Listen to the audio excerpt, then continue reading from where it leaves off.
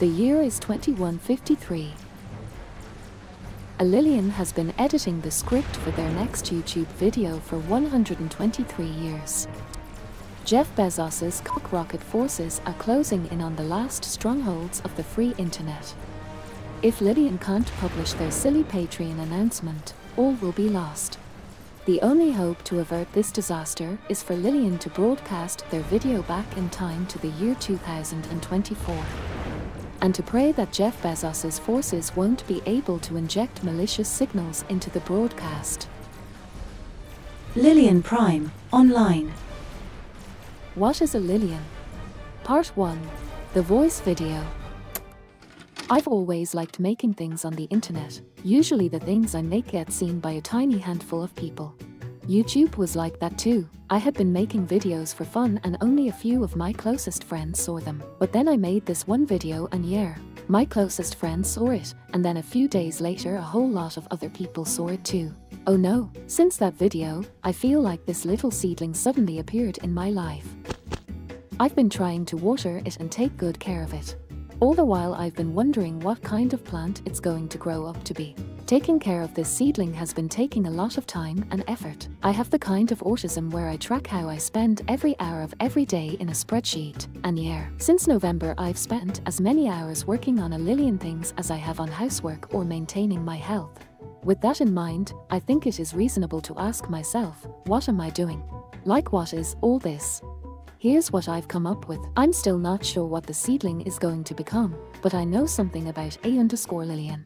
A Lillian is an online creator who just went from level 0 to level 1, and now they need to choose their class. There's a few likely options that they can choose. Option 1, a Lillian is a YouTuber.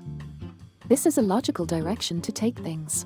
Of everything I do, YouTube gets the most visibility. It would be sensible to double down on that and dedicate myself to sharpening my skills, learning to make more refined content and better thumbnails, and maximizing the click-through view retention rates, finding and asking people to like and subscribe. And when I talk about these things, my partner bops me on the head. He bops me on the head because when I fret about these things, I make myself miserable and I'm just not myself. Back in December I actually tried to be a YouTuber. I said I'm going to be a serious YouTuber and grow this seedling into a wild jungle with a gazillion subscribers. The weight of that expectation was so bad and my fear of failure was so immense that I ended up in bed not able to do anything for almost a whole week. I guess you can say that I speedran my YouTuber burnout arc in about 4 weeks. Yeah. I don't want to follow that path. These days I don't look at the analytics at all anymore and I'm a lot happier for it. I just like having YouTube as an avenue for self-expression and as a way to find new people. Option 2, a Lillian is a Twitch streamer. So you may have noticed that my YouTube bio says this. What do I mean by that? Well, you see, I actually started out as a Twitch streamer, but the rough thing about streaming on Twitch is that if you're just starting out, nobody watches your stream. So at some point you end up Googling, how do I get Twitch followers? And the answer is to find an audience on some other platform like TikTok or YouTube and then bring them to your Twitch channel. So yeah, I did that and now I have a lively Twitch chat and hanging out with chat is some of the most fun I have every week. My Twitch chat feels like I bagged a bunch of gay and neurodivergent raccoons off YouTube and put them in a tumble dryer together and it's amazing. You all are amazing.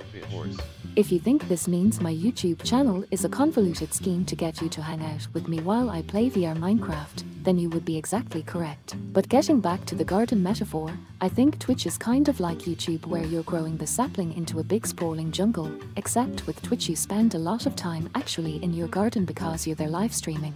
With YouTube you just kind of peek in on the garden every once in a while when you check your comments or analytics.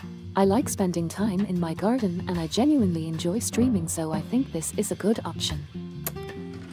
Option 3, a Lillian rolls a Option 3, a Lillian rolls a custom class. Of course, I could always do something entirely different. Something that would feel subversive, but that wouldn't disrupt the order too much. On Twitch, there's a step before partner called affiliate. Affiliate gets you a sub button and emotes and things like that. If you can get 50 followers and average more than 3 viewers per stream, you're eligible for affiliate. I have somewhat exceeded those metrics, so why am I not a Twitch affiliate? It turns out that once you're affiliated, you have to run ads on your stream, and I don't like ads at all. So I've put it off for a long time, and now whenever I look at my dashboard, it's just really funny to me. Just seeing this makes me imagine Jeff Bezos going, "No, you can't just use my server architecture to stream for free forever. You need to get sucked into my content treadmill and force your viewers to watch Honda ads." Har har, VRChat TTS goes, if you wanted, you could think of me as a little internet rascal who is taking these big platforms for a ride. Basically, I'm using Twitch and YouTube's resources, and instead of generating ad revenue for them, I'm using them to give back to the online gender and neurodivergent communities that have helped me so much. It's kind of like if I chose to never spend my skill points after going from level 0 to level 1. Like if Link just walked past the Master Sword. Yet to abdicate this opportunity would be a deserve. And this harmless act of rebellion is all I ever did. The end.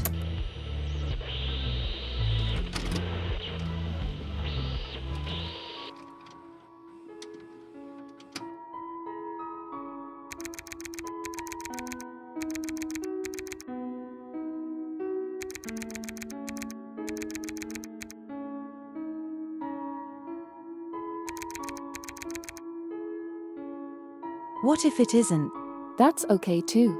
This video doesn't make any sense anymore. I don't make sense.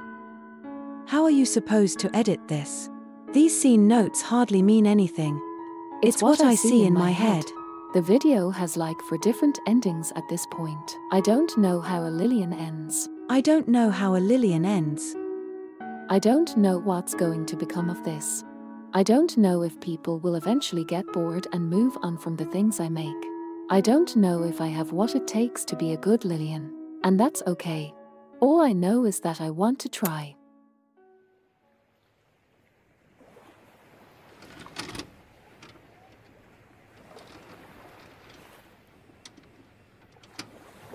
Would it feel less scary if I put the other ending on Patreon instead? I think that'd be okay. I'm ready, if you are.